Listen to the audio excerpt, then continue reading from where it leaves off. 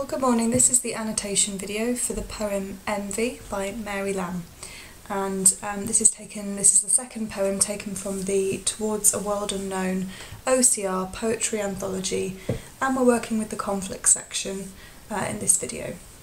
So this anthology is arranged in age order, meaning the oldest poems are towards the start and then the more recent modern poems are towards the end. This is the second one, still very much in the same time period to Blake. Let's get into the poem. It's not very long, so the video isn't going to be very long today. We're going to have a quick think about her, Mary Lamb, as a poet, the person that she was first, before we start reading the poem itself. So what can we say about this lady? Well, the first thing that I would say is that she struggled with mental illness all her life. She had a documented history of mental illness, and her brother had to be her carer. She was institutionalised and spent some time sort of being sectioned in hospitals, but in between those periods when she was perhaps feeling a bit more focused, she would write poems, and she would write also nursery rhymes and fairy tales as well for young children.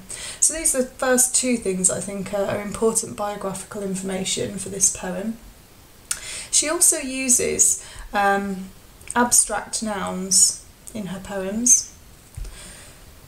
So as this one is called Envy, that's what I mean by abstract nouns. I mean things that can't be held. They're not actual things, but they sort of relate to feelings. They relate to, and this one relates to the sin of envy. That's going to come in handy. That's going to be important later.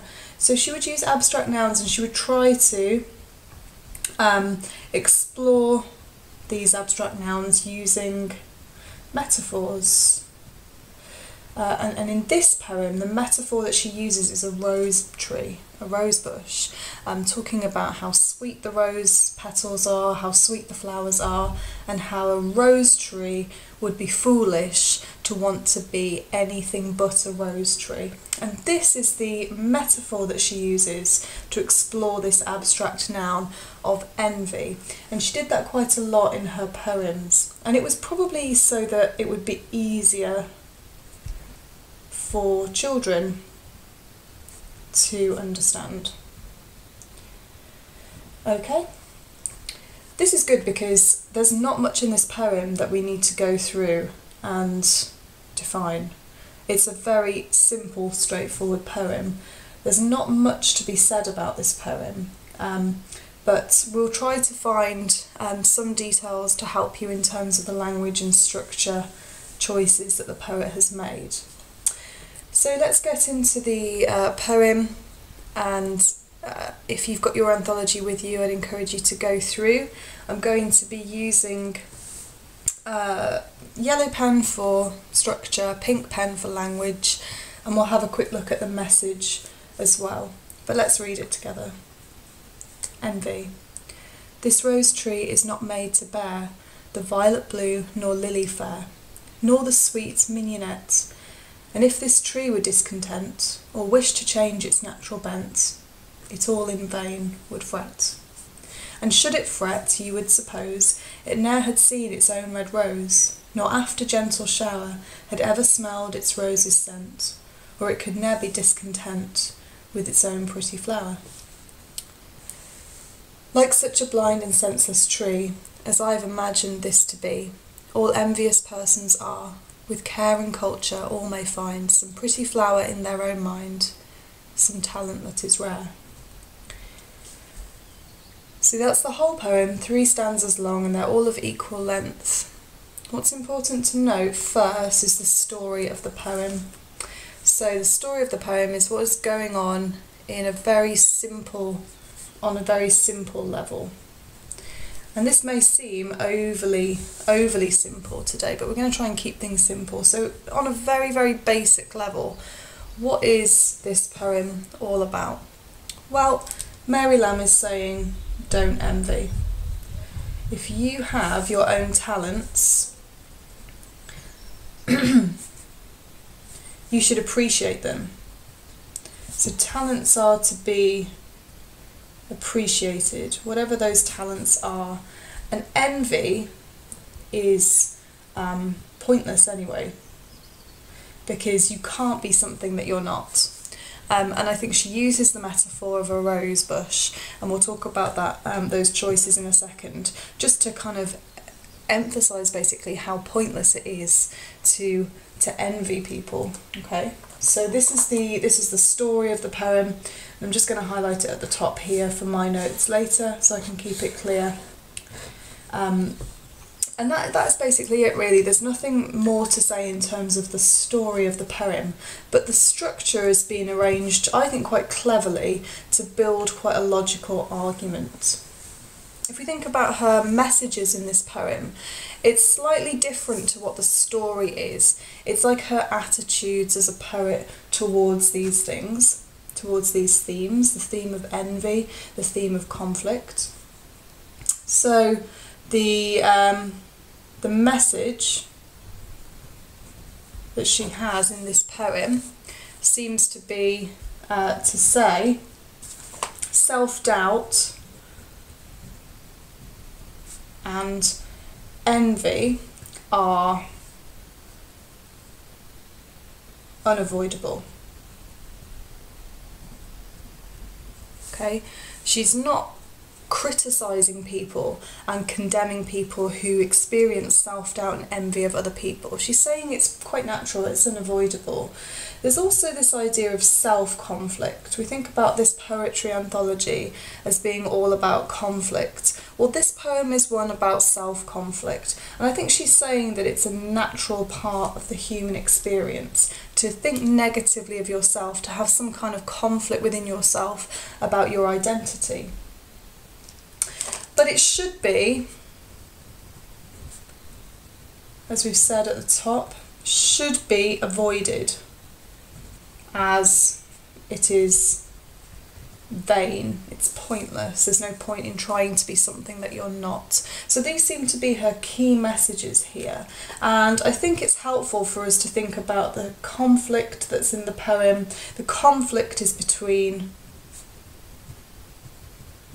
sort of image and reality, the person that you want to be versus the person that you actually are. Jekyll could understand something about this, I think. But it's also maybe the conflict is between people as well, you know, different types of people. I think that there's more in this poem about self-conflict. So we're thinking specifically about self-conflict in this poem today. Okay, so these are her messages that she's bringing to us about this poem. What's the tone like in this poem as well? Well, the tone, and I'm going to flesh out this as we go through, but I always like to keep my notes quite organised in terms of the layout on the page, because they can get quite messy, annotations can. I think this tone, again, we were thinking about Blake trying to teach us something. There's a word for that in English, and it's called didactic, when we learn something from the poem. So I think there is a didactic tone in this poem, and we'll get into that in a second. I think that there is instructions. It's quite an instructional tone. It seems to be, I don't think it's patronising, but it seems to be telling us certain consequences and the right way to be. And there's also quite a logical tone, I think, to this as well. And each of these things we're going to have a look at, because we can't make a point about this poem being instructional, logical or didactic without having the evidence to back that up. And that usually comes in the form of techniques that the writer is using to achieve those effects. Okay, so let's go back up to the top of the poem and start looking at the first stanza. This rose tree is not made to bear the violet blue nor lily fair, nor the sweet mignonette. So the first word that we need to define is this word mignonette, which just means a sweet smelling grass-like plant. I had to look that up because I had no idea. I'm not very green-fingered.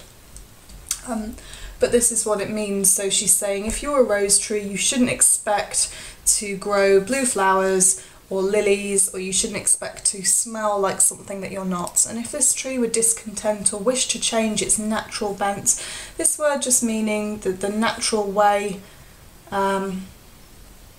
it grows. doesn't mean anything about being bent out of shape. It kind of just means the natural way that it's kind of destined to be. It all in vain would fret. And it's interesting to me to explore a little bit of the structure here. So structural choices happening in this first stanza would be things like, if you get your structural colour out, end stop lines. And actually, if you look down the whole poem, every stanza is end stopped as well. Every stanza seems to be, sorry, just move that over. Every stanza seems to be contained in itself. Okay, so end stop lines, stanzas. They are complete contained arguments in each stanza. We're going to have a little think about that in a second. What else can we say about this? Well, we can see quite a conflict already emerging in terms of the words that are using, because we've got this word lily, fair, sweet mignonette, the violet blue, the rose tree, all of these kind of positive, we're getting this semantic field of nature, and not just nature, idyllic nature. It seems to be quite an idyllic picture, but that is contrasted with the not, nor, discontent, change, bent, vain. Okay, so we've got this kind of constant conflict in the poem, even in that first stanza. Okay, so we've got lots of negative, emotive language here. I'm so sorry, probably just gave you a shock. So we've got the semantic field of the nature, we've got the emotive language of the negative coming in as well. And I think that's really central to the conflict in this poem. What else can we say about this poem? Well, I've noticed that there's the initial metaphor that's set up in terms of nature, in terms of the rose tree. She's personifying a rose tree. Why would she do that? There must be a reason. So this is obviously a language choice again. The rose tree is personified in order to create an effect. Well, that effect could be that it just kind of emphasises, just as rose trees can't change their flowers, so humans can't change their talents. It's the same sort of message that keeps coming out. This is going to sound quite a repetitive video.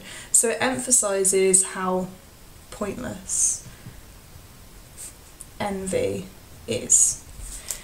But bringing into that is obviously this idea of the conflict that we have because we always envy other people's. I'm going to just highlight a couple of punctuation choices here. So I'm running out of space, but we've got this colon. To make this stand out a little bit more, I'm going to highlight that because this is a choice here and it comes back into the poem at the end, and we'll have a look at that again. The colon emphasises consequences. That's a really good point to make because it's a structural point, and I think that students who tend to just talk about words and word choice, although that's perfectly adequate, aren't going to reach up to those higher marks because they're not thinking about these structural choices. They're difficult to talk about. And the idea that it's end stopped as well, which the point that we've already made, contains the argument up here. She's going to move on. And should it fret, you would suppose it ne'er had seen its own red rose, nor after gentle shower had ever smelled its rose's scent, or it could ne'er be discontent with its own pretty flower. Now as I'm reading it through again, I'm realising that there's a rhyme here. Suppose rose, scent, discontent, shower, flower. And it's a strange rhyme. I'm going to make a point about rhyme here, because if it was just rhyming couplets, perhaps it would be a bit too, we could dismiss it quite easily as being a bit too simple, this poem. So perhaps she's made the decision not to use rhyming couplets, avoids simplistic meaning. And we get this like reflective final 4 lines per stanza. The rhyme structure is completely consistent throughout, with a slight twist at the end, but we'll come on to that in a second. So the rhyming structure, it sort of forces you in these final,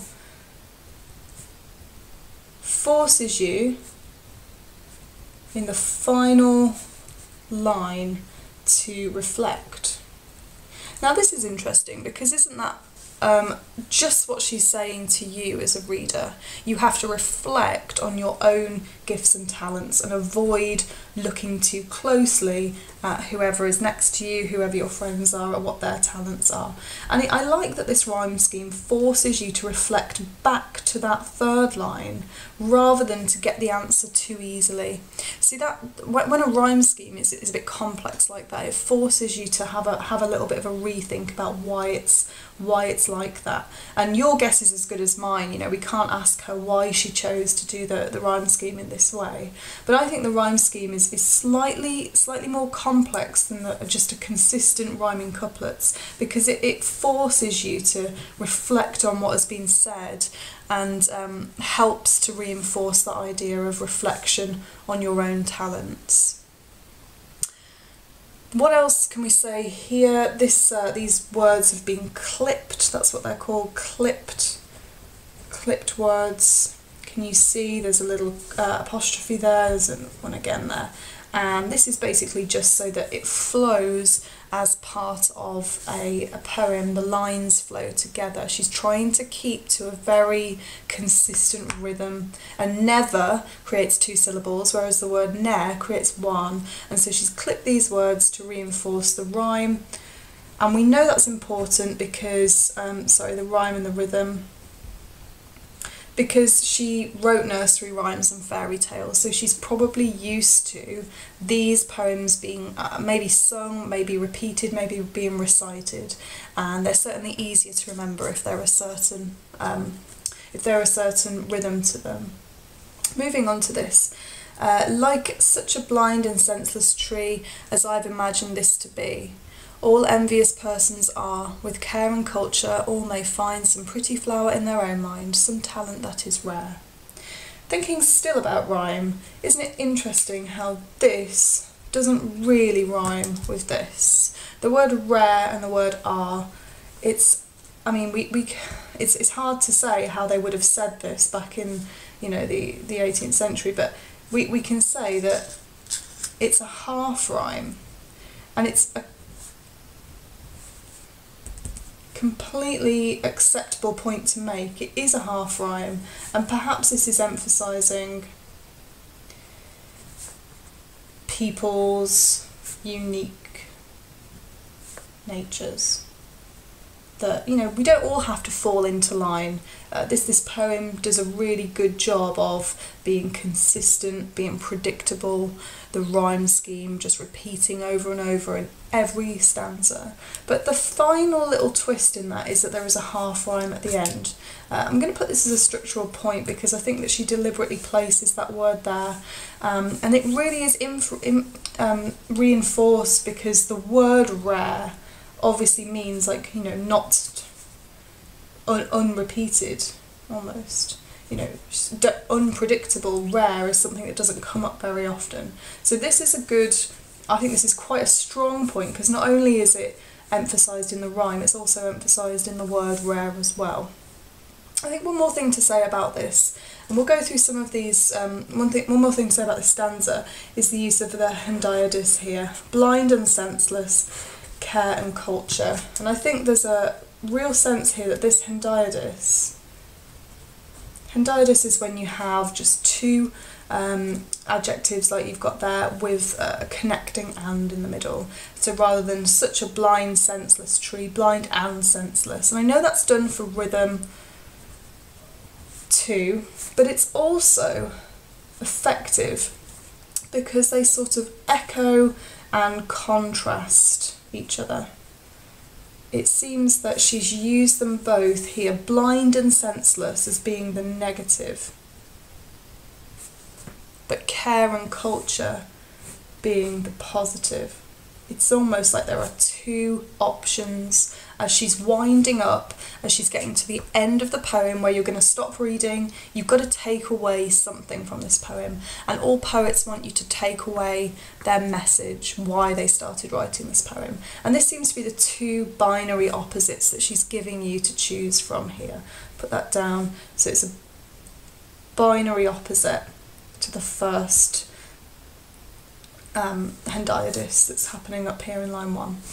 So that's all I was going to say in terms of the language and structure choices that this poet uses. I'm going to make one more point as well about I'm going to make one more point again as about narrative structure. So this rose tree is not made to bear. We're back up in line 1 up here.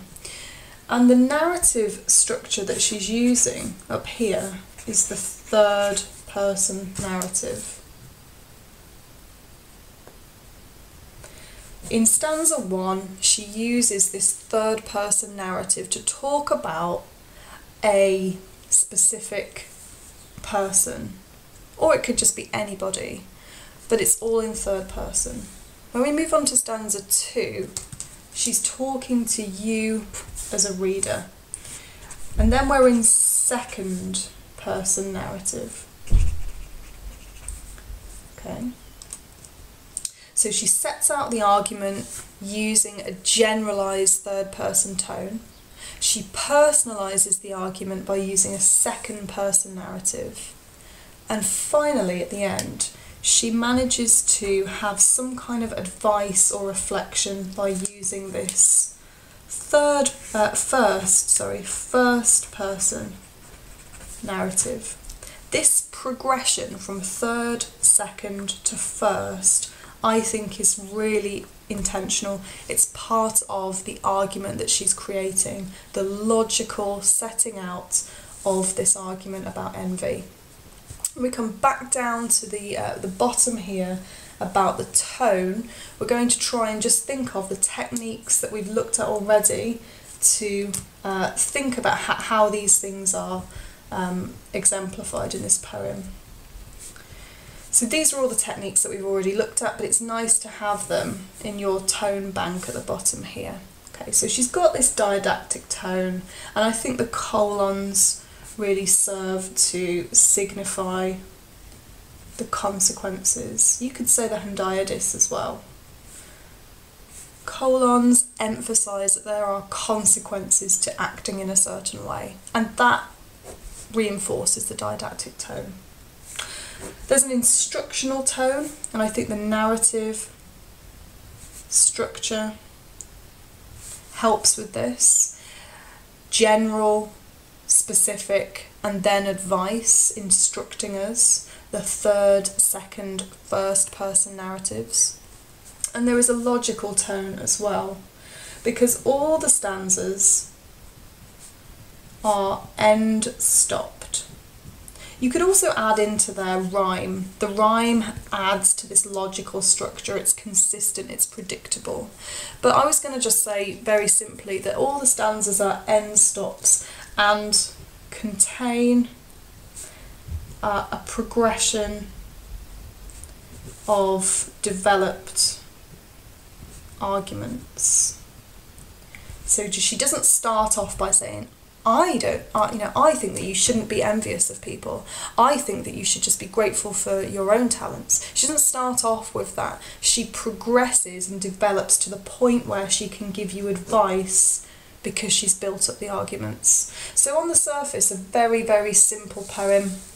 On the surface, a very simple poem. But as you have a look at all of the annotations that we've done over the past, what has this been, 24 minutes, I think you can see that there's quite a lot more going on with this poem than you would have thought to begin with. Well, thank you for listening. If you need to watch any of it again, just rewind and head back through and stay tuned for the next poem.